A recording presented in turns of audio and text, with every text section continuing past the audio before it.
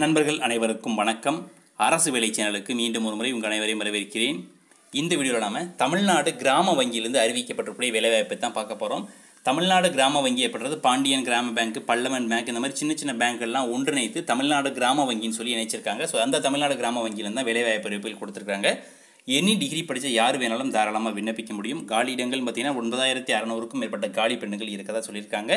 இது ஒரு நிரந்தர பணியிடம் தான், சரிங்களா? இந்த பணியிடத்தை பொறுத்த வரைக்கும் தமிழகத்தில் இருக்கக்கூடிய அனைத்து மாவட்டத்தை சேர்ந்த ஆண்கள் பெண்கள் அனைவருமே தாராளமாக விண்ணப்பிக்க முடியும். ரொம்ப முக்கியமான விஷயம், தேர்வுகளை நீங்கள் தமிழ்லேயே எழுதிக்க முடியும். எக்ஸாமினேஷன் சென்டரும் நீங்கள் தமிழ்நாட்டிலே சூஸ் பண்ணிக்கலாம், எக்ஸாமினேஷனும் நீங்கள் தமிழ்லேயே எழுதிக்க முடியும், சரிங்களா? ஸோ இந்த வங்கிகளுக்கு மொத்தத்தில் வந்து 4 விதமான பணியிடங்கள் கொடுத்துருக்காங்க. இந்த 4 விதமான பணியிடங்களுக்கு வந்து அதாவது ஆஃபீஸர் 1 2 3 கிரேட் கொடுத்துருக்காங்க. அதுக்கப்புறம் ஆஃபீஸ் அசிஸ்டன்ட் சொல்லக்கூடிய அலுவலக உதவியாளர் பணியிடங்களும் கொடுக்கப்பட்டிருக்கு.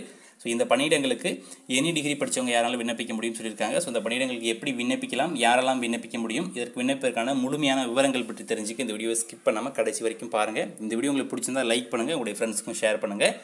இது மாதிரி அடுத்தது அவருடைய வேலைவாய்ப்பு சார்ந்த தகவலை தெரிஞ்சுக்க நம்மளுடைய சேனலுக்கு ஃபாலோ பண்ணிக்கோங்க. வாங்க வீடியோக்குள்ளே போகலாம். இந்த ரெக்ரூட்மெண்ட் ப்ராசஸ் ஆனது இந்தியாவில் இருக்கக்கூடிய பல்வேறு வங்கிகளில் இந்த வேலைவாய்ப்பு அறிவிப்புகள் கொடுத்துருக்காங்க. அதில் நம்ம தமிழகத்தில் இருக்கக்கூடிய தமிழ்நாடு கிராம பேங்க் ஒன்று சீரியல் நம்பர் 36 பார்த்தா தெரியும், தமிழ்நாடு கிராம பேங்க் கொடுத்துருக்காங்க. இதனுடைய ஹெட் ஆஃபீஸ் சேலத்தில் இருக்குது தமிழ்நாட்டில். ஸோ நீங்கள் டிசைட் லாங்குவேஜை பொறுத்த வரைக்கும் தமிழ் தெரிஞ்சிருந்தாலே தாராளமாக இதுக்கு விண்ணப்பிக்க முடியும், சரிங்களா? ஸோ என்னென்ன பதவிகள் பார்த்தீங்கன்னா மொத்தமாக 4 விதமான பதவிகள் கொடுத்துருக்காங்க. ஆஃபீஸர் ஸ்கேல் 1 2 3 சொல்லக்கூடிய 3 விதமான பதவிகள். அடுத்ததாக ஆஃபீஸ் அசிஸ்டன்ட் மல்டி பர்பஸ் சொல்லக்கூடிய ஒரு பதவி. மொத்தமாக 4 விதமான பதவிகள் கொடுத்துருக்காங்க. இதற்கான வயது வரம்பை பொறுத்த வரைக்கும் ஆஃபீஸர் ஸ்கேல் 3க்கு 21 வயசு மினிமம், மேக்ஸிமம் 40 வயசு, சரிங்களா?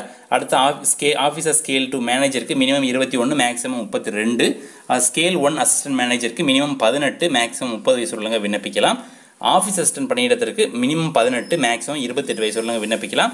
அது தவிர்த்து சென்ட்ரல் கவர்மெண்ட் நாம்ஸ் படி SC STக்கு 5 ஆண்டுகளும் OBCக்கு 3 ஆண்டுகளும் அதிகபட்ச வயது வரம்பில் தளர்வு கொடுப்பாங்க. ஸோ அதனுடைய அடிப்படையில் பார்க்கும்போது எக்ஸ்ட்ராவாக நீங்கள் ஓபிசிக்கு அதாவது BC MBC கேட்டகரி சேர்ந்தவங்க அடிஷனலாக 3 வருஷம் உள்ளவங்க விண்ணப்பிச்சிக்கலாம். அதுபோல் SC கேட்டகரி சேர்ந்தவங்க அடிஷனலாக 5 ஆண்டுகளுக்கு ரிலாக்ஸேஷன் கொடுப்பாங்க, ஓகேங்களா? தென் இதற்கான குவாலிஃபிகேஷனை பொறுத்த வரைக்கும் ஏற்கனவே சொன்னது போல் எனி டிகிரி தான், சரிங்களா? ஒவ்வொரு பதவிகளுக்குமே தனித்தனியான குவாலிஃபிகேஷன் வைஸ் அங்கே டீட்டெயில்ஸ் கொடுத்துருக்காங்க. ஸோ இதில் பார்த்தீங்கன்னா first office assistant multi purpose வந்து bachelors degree in any discipline கொடுத்துருக்காங்க. தாராளமாக நீங்கள் எந்த டிசிப்ளினில் நீங்கள் டிகிரி படிச்சிருந்தாலும் அப்ளை பண்ணிக்க முடியும். ஸோ ப்ரொஃபிஷியன்சி இன் லோக்கல் லாங்குவேஜ்னு சொல்லியிருக்காங்க. அதாவது நீங்கள் தமிழ்நாட்டில் தமிழ் லோக்கல் லாங்குவேஜ் இருக்கனால தமிழ் கண்டிப்பாக தெரிஞ்சிருக்கணும்னு சொல்லியிருக்காங்க. டிசைரபிளாக வந்துட்டு ஒர்க்கிங் நாலேஜ் ஆஃப் கம்ப்யூட்டர் வந்து கம்பல்சரி கிடையாது, பட் டிசைரபிள் குவாலிஃபிகேஷனாக கொடுத்துருக்காங்க. எக்ஸ்பீரியன்ஸ் எதுவுமே தேவையில்லை, சரிங்களா? தென் ஆஃபீஸர் ஸ்கேல் 1 அசிஸ்டன்ட் மேனேஜரை பொறுத்த வரைக்கும் bachelors degree in any discipline தான். ஸோ அதே மாதிரி எனி பேச்சுலர்ஸ் டிகிரி படிச்சிக்கலாம். ஒரு சில பிரிவுகள் agri, hearty, forestry, animal husbandry இந்த மாதிரி பிரிவுகளை நீங்கள் படிச்சுன்னா அடிஷனலாக உங்களுக்கு ப்ரிஃபரன்ஸ் கொடுப்போம்னு சொல்லியிருக்காங்க. அதுபோல் டிசைரபிளாக வந்துட்டு ஒர்க்கிங் நாலேஜ் ஆஃப் கம்ப்யூட்டர்னு கேட்டிருக்காங்க. இதுக்கும் எக்ஸ்பீரியன்ஸ் தேவையில்லை, ஓகேங்களா? ஆஃபீஸர் ஸ்கேல் 2 பொறுத்த வரைக்கும் any degree படிச்சிருக்கலாம். Banking, finance, marketing இந்த மாதிரி பிரிவுகளில் படிச்சிருந்தால் அடிஷனல் ப்ரிஃபரன்ஸ் கொடுப்பாங்க. பட் இதை பொறுத்த வரைக்கும் 2 ஆண்டுகளுக்கான அனுபவம் கேட்டிருக்காங்க, சரிங்களா? அடுத்த ஆஃபீஸர் ஸ்கேல் 2க்கு இன்ஃபர்மேஷன் டெக்னாலஜி ஆஃபீஸர்னு சொல்லக்கூடிய IT ஆஃபீஸர் பதவிக்கு வந்துட்டு நீங்கள் bachelors degree in electronics, communication, computer science இந்த மாதிரி பிரிவுகளே அல்லது ITயில் நீங்கள் பேச்சுலர்ஸ் டிகிரி முடிச்சிருக்கணும், வித் 1 இயர் எக்ஸ்பீரியன்ஸ் இருக்கணும்னு கேட்டிருக்காங்க, ஓகேங்களா? ஸோ இந்த மாதிரியான தகுதி உள்ளவங்க தாராளமாக நீங்கள் விண்ணப்பிச்சிக்க முடியும். ஆஃபீஸர் ஸ்கேல் 3க்கு வந்துட்டு bachelors degree in any discipline கேட்டிருக்காங்க. பட் வந்துட்டு டிப்ளமோ இன் பேங்கிங் அல்லது ஃபினான்ஸ், மார்க்கெட்டிங் இந்த மாதிரி பிரிவுகளை முடிச்சவங்களுக்கு அடிஷனல் குவாலிஃபிகேஷன் கொடுப்பாங்க. அதுபோல் 5 ஆண்டுகளுக்கான எக்ஸ்பீரியன்ஸ் இருந்து கேட்கப்பட்டிருக்குது, ஓகேங்களா? தென் இது வந்துட்டு இதற்கான எக்ஸாமினேஷன் ப்ராசஸை பொறுத்த வரைக்கும் ஃபுல்லாக வந்துட்டு IBPS சொல்லக்கூடிய institute of banking personal selection சொல்லுவாங்களா, IBPS மூலமாக தான் எக்ஸாமினேஷன் எல்லாமே கண்டக்ட் பண்ணுறாங்க. ஸோ இதுக்கு வந்து நீங்கள் ஆன்லைன் மூலமாக தான் அப்ளை பண்ணுற மாதிரி இருக்கும். ஆன்லைன் மூலமாக அப்ளை பண்ணக்கூடிய லிங்க், இந்த நோட்டிஃபிகேஷனுடைய டவுன்லோட் லிங்க் எல்லாமே வீடியோ டிஸ்கிரிப்ஷன் உங்களுக்கு அவைலபிளாக இருக்கும். அதில் போய்ட்டு நீங்கள் செக் பண்ணி பார்த்துக்கோங்க.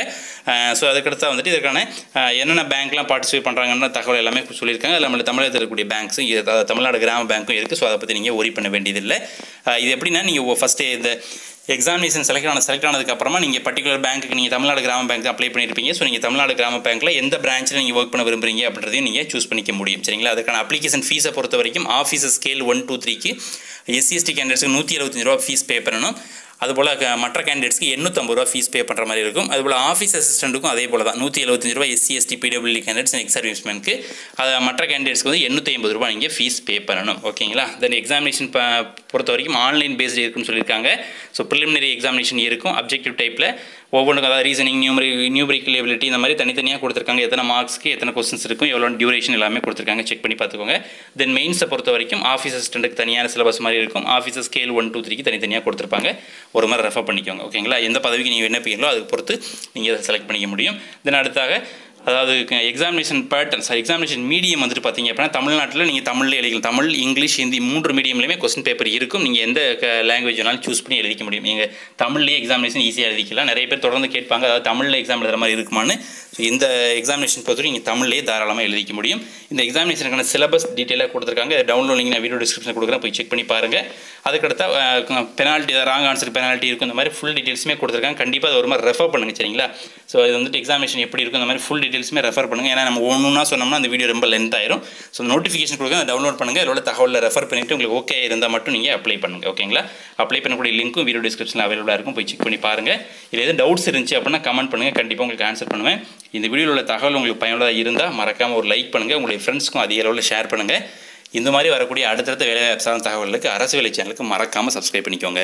மீண்டும் ஒரு பயனுள்ள வீடியோவில் நான் சந்திக்கிறேன். அதுவரை அனைவருக்கும் நன்றி.